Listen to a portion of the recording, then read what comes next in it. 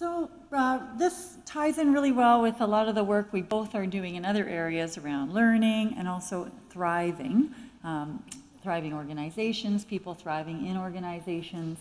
And what I've loved about learning about communities of practice and then investigating them and working with them with others is this idea that it flips how we do things in our organizations and opens us up to more inclusive models, more interesting models, frankly, and more productive models, right? So same with anybody who was at our Thriving presentation. We get stuck in a certain way of leadership and a certain way of doing, and that can actually bind us in terms of managing our stress and our workload. So communities of practice are challenging, and we'll say that over and over again. They're challenging because they're a bit of a flip with the usual, the default ways of doing in organizations. So let's do a little check-in and get you involved right away. And you can share, well, I think let's share at tables, if that's okay, so we get lots of voices going, 3 or 4 people at a time, and share at your table what brought you to the session, okay? So I heard 4 different kind of things. The idea of, well, I think I'm doing it, but I'm not sure, so I'd like to learn a little bit more and how I could do it maybe better or more effectively, or are there principles I'm missing? I heard the idea that, well, what are they? So I just want to learn about them, and maybe I'll see an opportunity to use a COP somewhere. And the idea that it's a broader issue too, like we've got these big organizations or institutions. Can a community of practice somehow bridge those gaps, those silos that we tend to build in our organizations or universe? Not here, like we don't do that here, but. And then also this idea of the energy around COPs and how they're kind of exciting, and you hear the word and you think the concepts are really intriguing, but then how do you sustain that energy? Or do they need to be sustained? Or what happens to communities of practice after a little while? Do they actually kind of evolve or just, you know, go in a system and die or become something else? Or do they maybe struggle? So are there issues with communities of practice? What did you hear, Rebecca? We had the question, well, what is a community of practice? What exactly does that mean? Because that term is being used a lot lately, and what are we actually talking about? So, and we're certainly going to delve into that with everyone in a moment. And the other piece was around understanding that many of us, well, some of you in the room are participating in communities of practice, or perhaps you've done research in that area. You're interested in interdisciplinary thinking and working together, thinking about disciplines differently, organizational structures differently. So those are some of the things that were shared. And I think, we're experiencing the same thing in the readings, but also in our experience delving into communities of practice, that this idea of silo comes up, and that we're trying to bridge, but we're also trying to sustain energy and learning being so central to that. How do we learn? So we'll give you a few case studies of communities of practice happening here and discuss some of these concepts. So Jennifer and I are, we're interested in the mechanics of communities of practice, and we're going to be speaking about that quite a lot. But we're also just thinking more broadly. We're interested about how communities of practice can help organizations learn. And we've read quite a lot of research that has been undertaken inside universities, actually asking that question. How can we learn inside universities in the sense of as an organization, organizational learning? And so some questions, communities of practice may give us a chance to think about our university and our learning broadly. So what if we were creating knowledge on behalf of the university? What would that look like if we were really focusing on that with communities of practice? And what if we could build community outside our school, our roles, our disciplines? What would that look like? And what if we could also explore our own sense of identity and understanding? What if we could rethink and reimagine our own practice and our own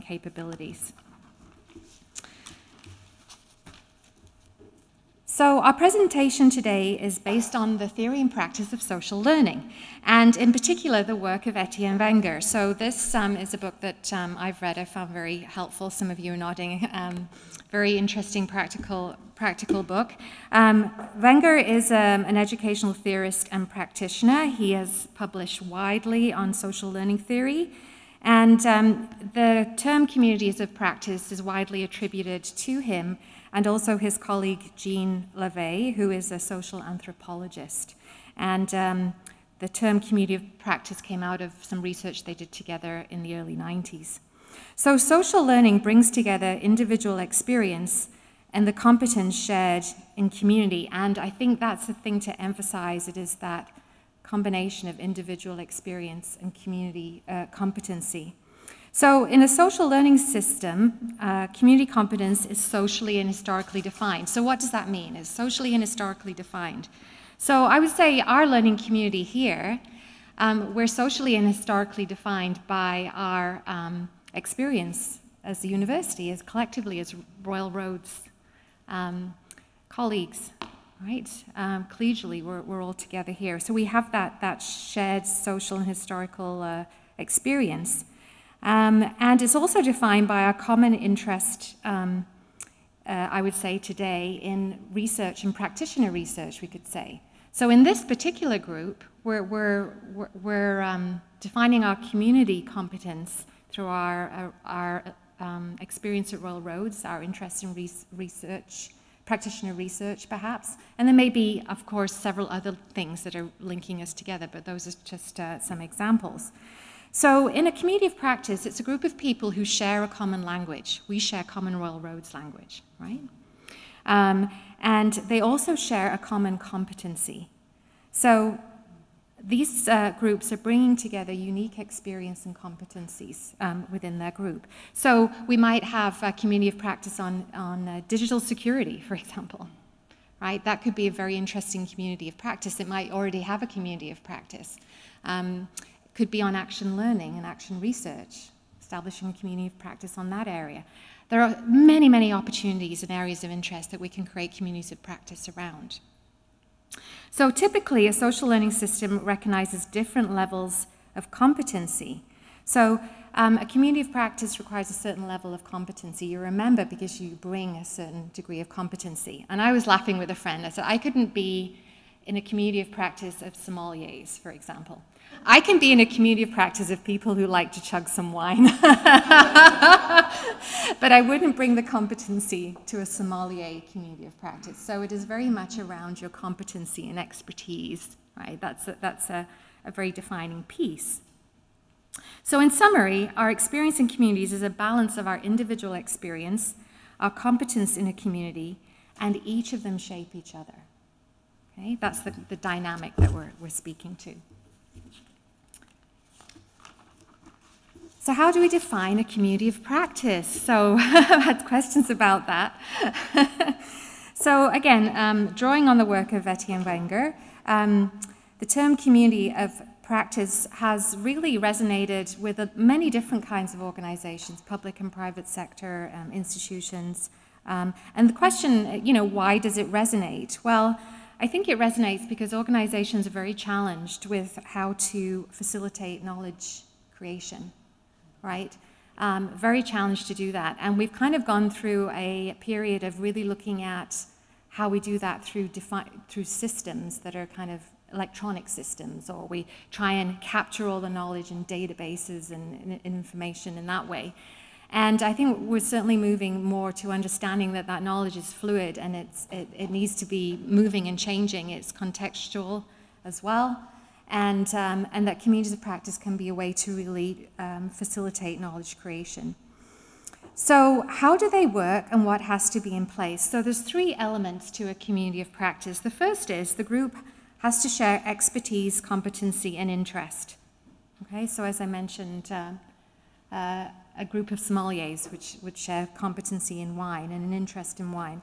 The second one, the group has to have a productive and trusting relationship. And I really emphasized here about the community piece. So as you notice here, we've got domain on the bottom, so that's the area of interest, community, and then the practice. So the community piece is one that we've really learned, I think, that, that sense of engaging, committing to one another, supporting one another, really caring about one another, and listening deeply to the practice experience and the ideas and the sharing that happen in these communities is really, really critical. That's what makes it a community of practice very much. And then the third element, the group has to apply, use, and integrate the information in their practice. So there's a strong connection to practice. You're a practitioner, and that practitioner component. And so we found this model very helpful, and I think it was well quoted many times where Kurt Lewin says, "There's nothing as practical as good theory." And I really, really I've found that with community of practice theory. It is so useful and helpful. So I'm going to take you through this model here. This slide introduces a simple, basic model of communities of practice developed by Wenger Trainer. Those are two different people. As a cornerstone of a social discipline of learning. So it has 7 elements. So you'll notice the 7 elements. Now in the center are the 3 central elements that we just discussed a little bit. So we have the domain, community, and practice. And as you notice, in bright orange, it says learning partnership. So these are the 3 components that create that vibrant learning partnership. So the first one, the domain, is what are we about? What is our shared area of interest? What is this partnership about? Is the first question. And often when establishing community of practice, the first question is, why are we here? What are we about? What do we want to do? The second part is the community. So how do we form a community, and who should be part of it? So who should be part of this community, and what will this community feel like? What will happen in this community? You might go to values here, you might go to process pieces, but what is this community going to become at this stage? And then the third one is, what is the practice? So what do we need to get better at, right? That firm entrenchment in practice. And these 3 elements are mutually defining, so they work as a set, the 3 together, okay? And then the 4 arrows represent 4 distinctive constituencies. So you'll notice that there's sponsorship, support, participation, and leadership.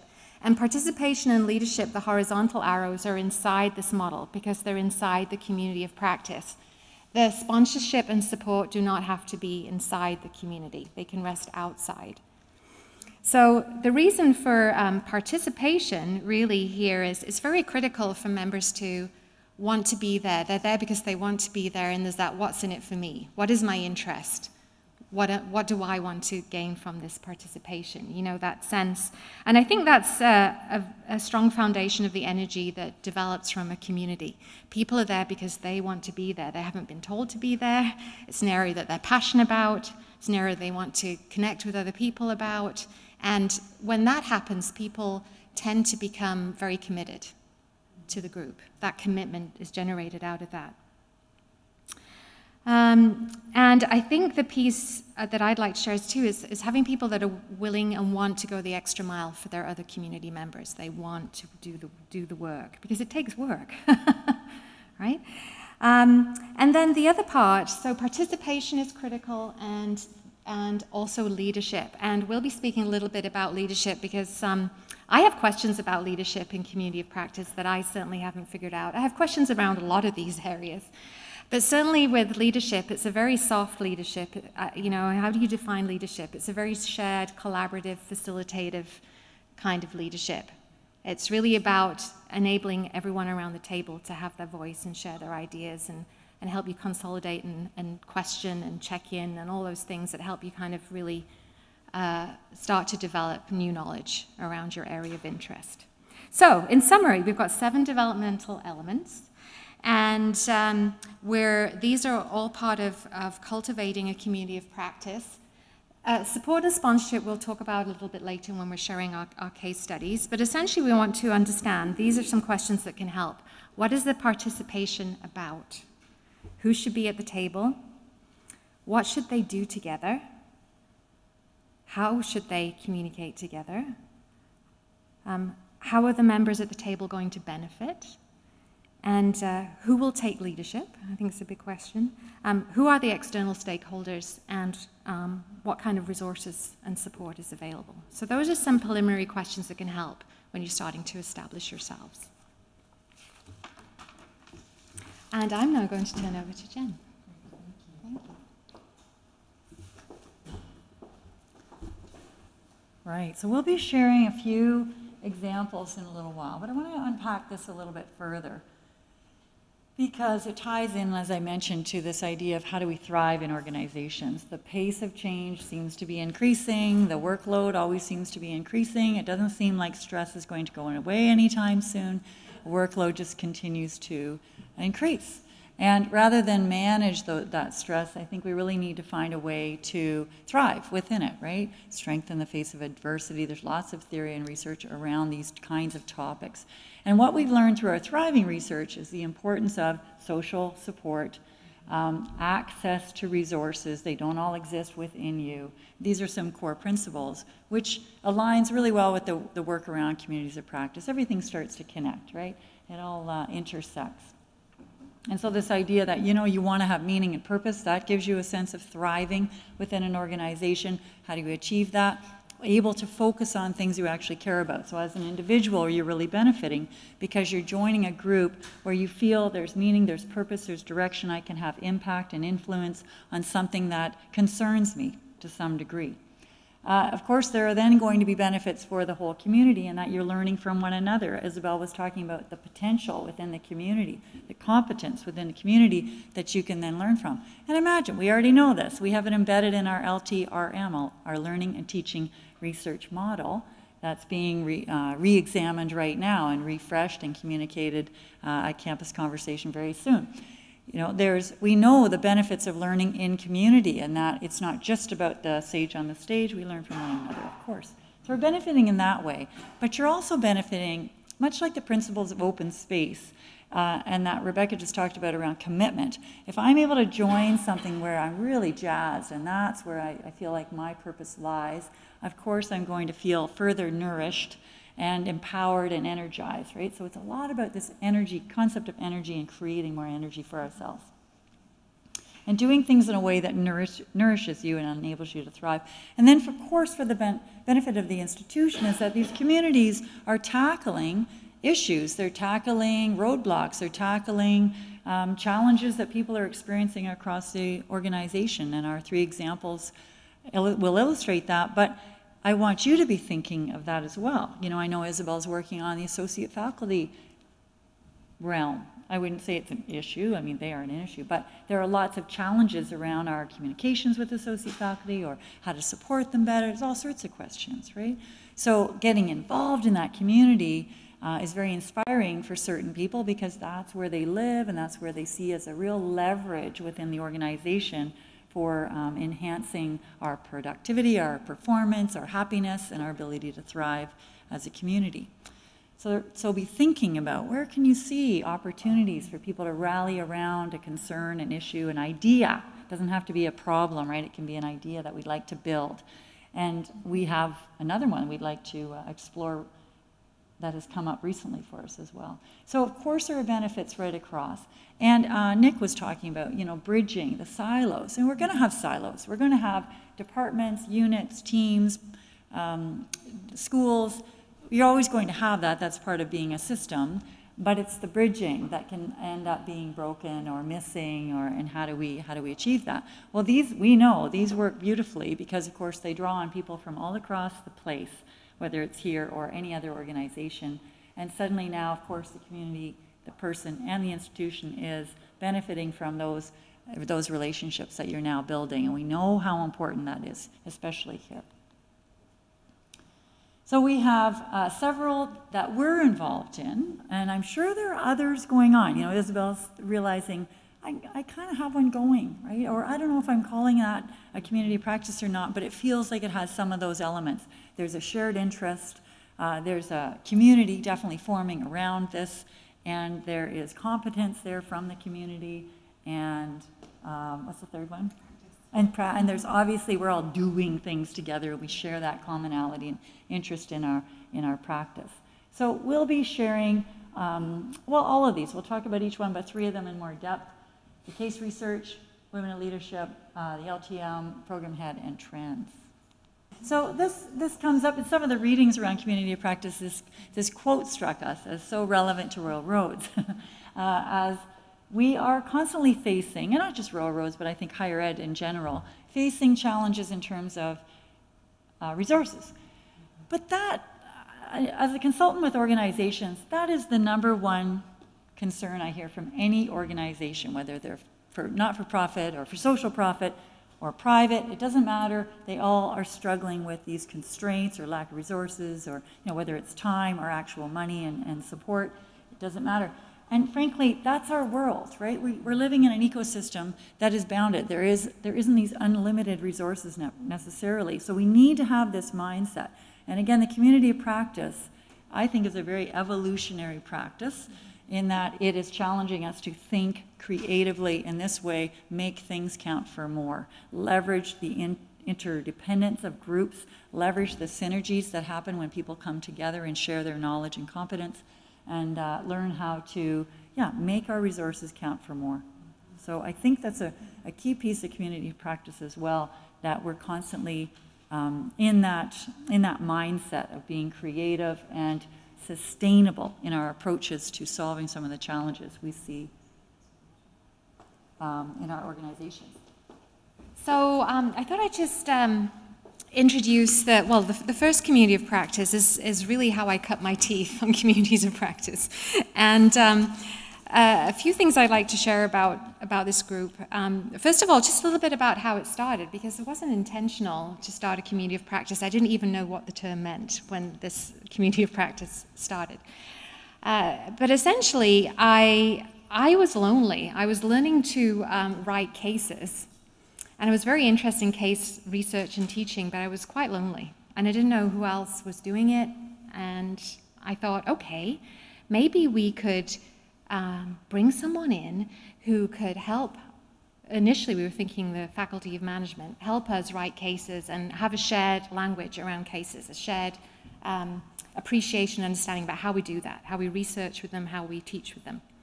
And I want to speak to the collegial aspect of this because it's an interesting story. So I had that idea, and then I went to a conference in Austin, Texas, and Charles Kriskoff was there.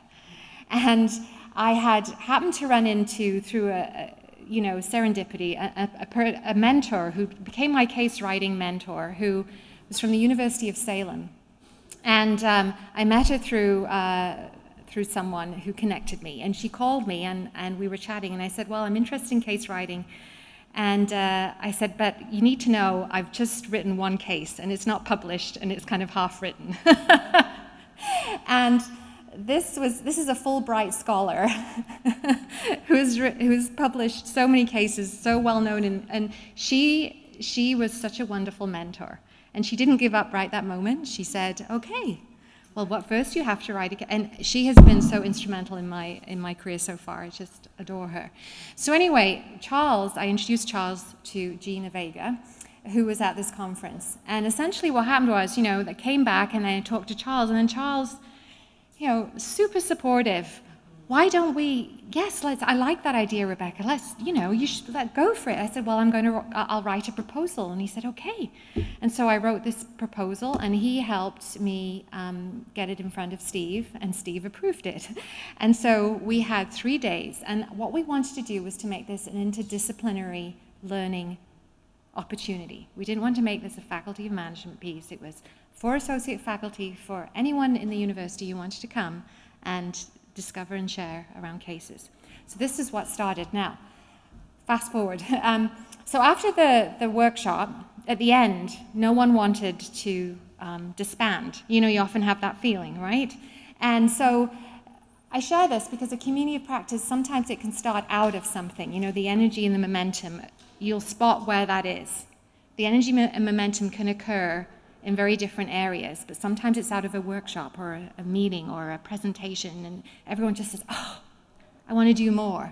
And then people disband, and then, you don't kind of keep that energy going.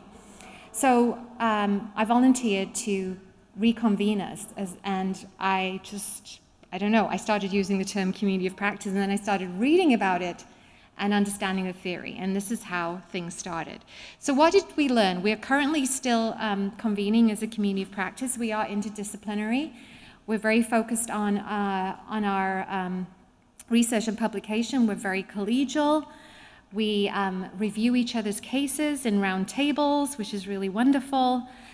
We've been able to have interdisciplinary connections that we wouldn't have had otherwise. So I'm writing a case with Jean Slick that's related to disaster management. Virginia McKendry's been involved, and she's capturing a live case from the School of Communication and Culture. I've written a case with Hassan Wafai and also one of his graduate students, so we've built in a graduate student, and these are all cases that we've taught with and that we have published, so it's really exciting. So yes, sometimes you need to have some impetus. Back to the points here. A peer willing to take a leadership role. You know, don't feel that you have to do this on your own. In fact, I would say if you want to start a community of practice, find several people who want to help you do that. Don't feel like this is something you start as an individual. I think it's something that you start as a group, right? That you don't have to have all the responsibility. In fact, you shouldn't, because that actually doesn't really support how a community of practice functions. It's that shared responsibility that's very necessary. And key learning, we actually take time to talk about what your goals are. So in our first meeting, we had this fantastic round table, and we came up with all these ideas about what our purpose and goals were. Have we tackled all of these? No. Have we tackled some of them? Yes. Is it a good place to revisit? Absolutely. We revisit it frequently.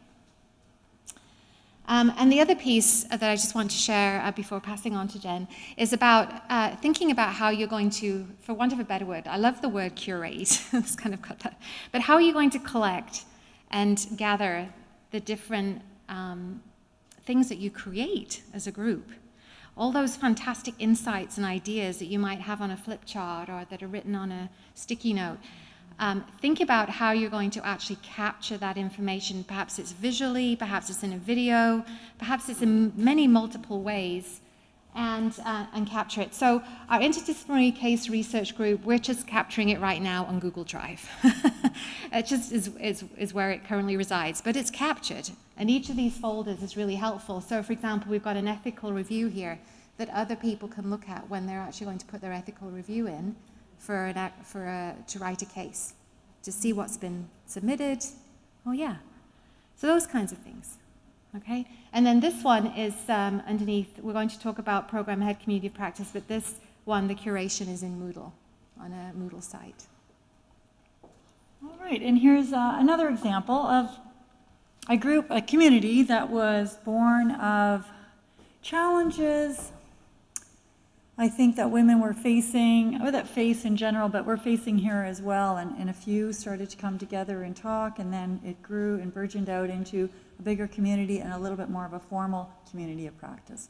Bringing people together, the impetus was a cultural tension and incongruities across the institution, I think across the world, frankly, as well, but that we were feeling and recognizing and wanting to navigate and resolve. Why not?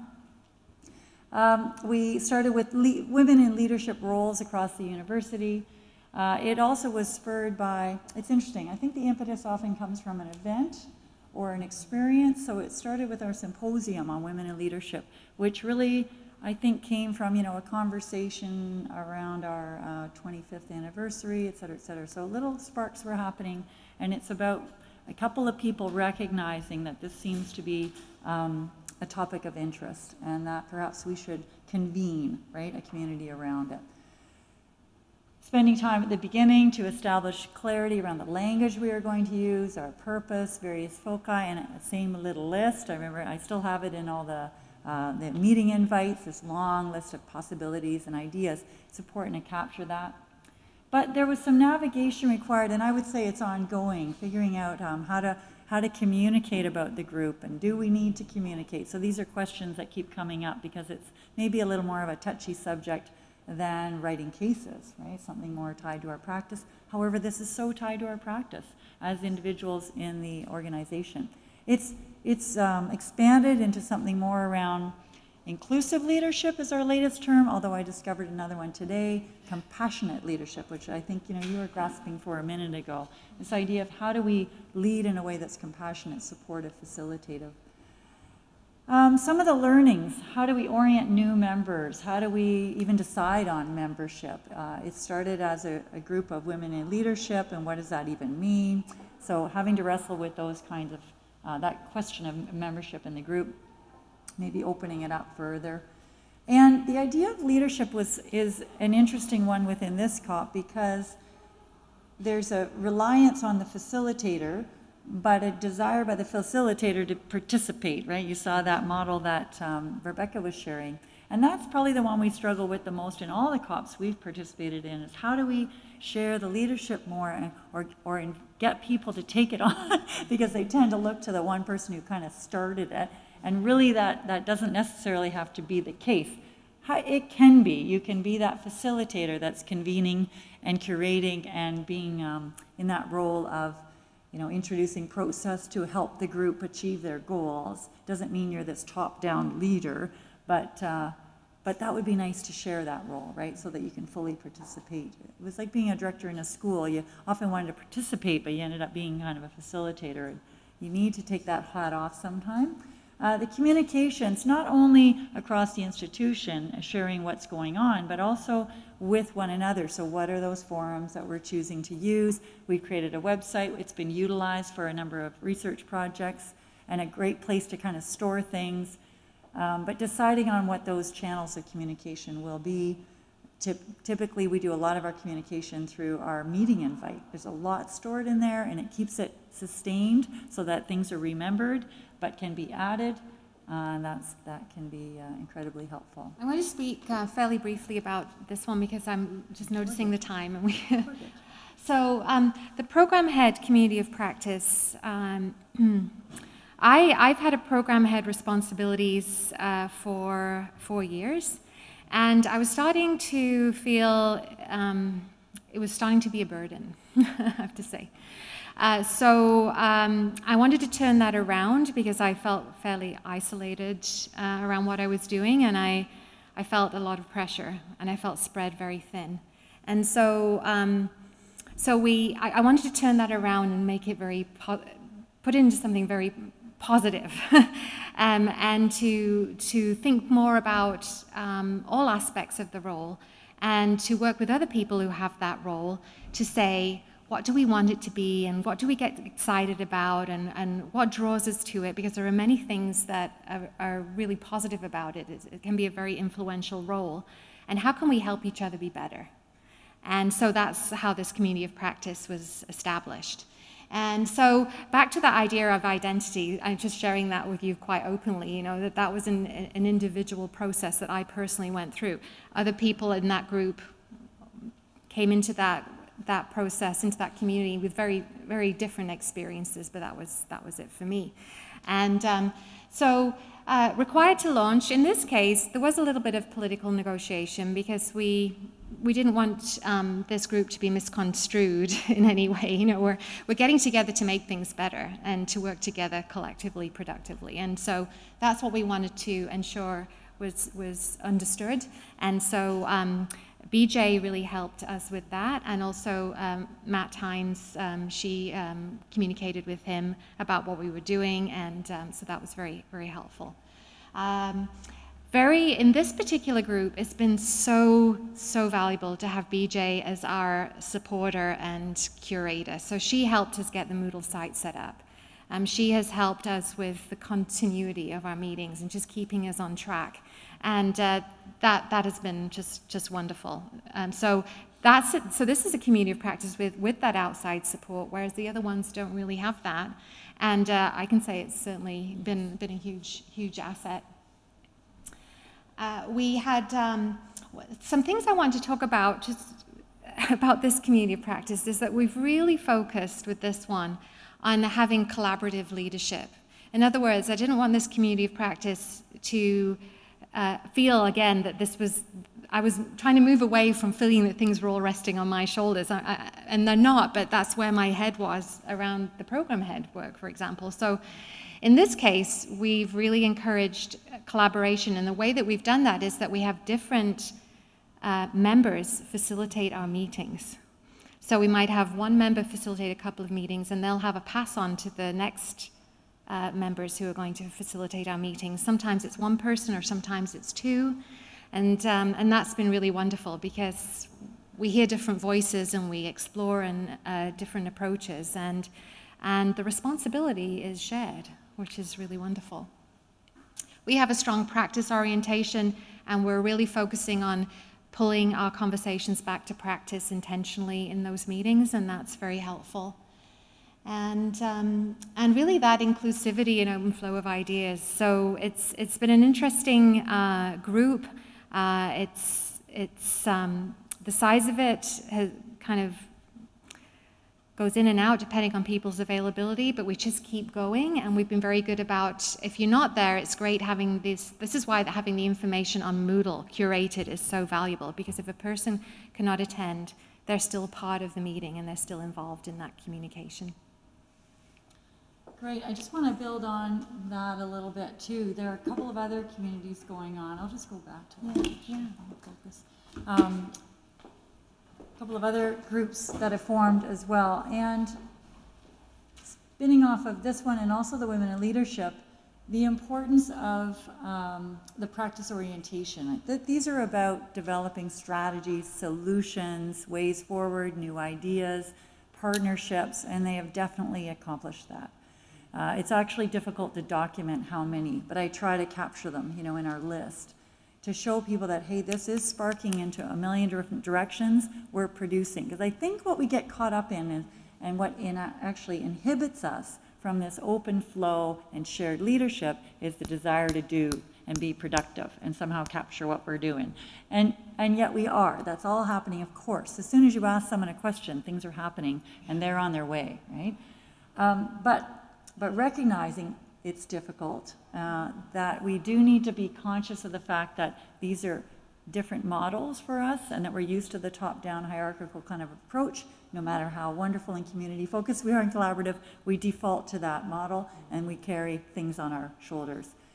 So to have a convener step in, that's really beautiful because it does allow everybody to be more shared in their leadership roles, or to have people volunteer to take on the next one. That can be incredibly productive, so we want to highly emphasize the value of that because it takes the burden off the one person. And that it really is about generating solutions and strategies and ways forward, but there is that messy part at the beginning where people might need to vent, program had one, or they might, or in the women leadership as well, or, you know, feel a little imposter-like in the case one, I don't know if I can get anything written or do anything or publish anything. That needs to be messy for a while, so to tolerate that mess for a little bit of time anyway, and understand that that's part of the process and gaining some clarity around our direction and our list of things we could possibly do. And I love that openness as well, that you're just creating this list. A couple of other groups that have formed have been around a desire by the faculty to have more, you know, information flowing in to inform the development of our programs. And finally we kind of woke up and went, well, we know a lot of stuff. If we just, you know, talk to each other and learn from one another, we will learn about the trends in all the different areas in which we function at Rural Roads, and just sharing that information will help develop our programs, right? So what we really need to do is simply come together as a group of faculty and share what's going on in our various fields. And then discuss and be creative about ways that can inform program development here at Rural Roads. And that's been fabulous on a number of fronts. It's been very easy to share the leadership. I'm a convener, bring it together with the support of RUFA and the leadership team, but the leadership is really everywhere, and everyone's quite comfortable with being still very focused. I would say the topic is the leader, the idea of the future university or the trends that are going to affect learning into the future. That's at the center, and people really do galvanize around that, and the food. There's usually some sushi, but that's very helpful. And so the way that evolved was in kind of a beautiful example of a community practice. I think that's working well and has quite a good sustained energy. It could be the fact it's in a pub as well, I don't know, but, oh, and there was one more. What's our fifth one? Trends and, oh, and learning, the learning and teaching model. It started with a little conversation Bridget and I were having around ooh, again, galvanizing around something with real meaning and purpose, which to me was the model, to her and I both, the model. What can we do around the model? Because if we galvanize around the model, the energy and the clarity and the congruity of our culture at the university will really thrive and grow. And so, yeah, we just kind of carried that forward, and then it turned into, well, it is kind of time to revisit our model, and off it went into a group. Now, that one's a little more, I wouldn't even call it a community practice, though, because it's very structured. It's become very much a dean-led, you know, and we've defaulted. So I wanted to highlight that one as an emergent group that then became quite a committee. And a committee is different than a community of practice. Still, it's very productive. I would say it's quite well sustained, but in a more formal way, which doesn't reflect the principles. But so what? What's the difference, and what do we gain from one or the other? They're both working. They're both achieving a lot. One's more emergent. The other one was emergent, but it took on this shape. So maybe I think in reflecting on it, it's okay if it becomes a committee or it becomes something more formal, you know, as long as you're accomplishing your goals. And sometimes form follows function, right? So well, all the time probably, but form follows function in that case, and it can be better to be more structured for that situation or that case. All right, we want to finish with a little conversation at your tables or with a buddy, exploring these questions. So if you were to imagine a community of practice within your own realm, these are some helpful questions to ask yourself and others who are interested. And why don't you give it a go right now?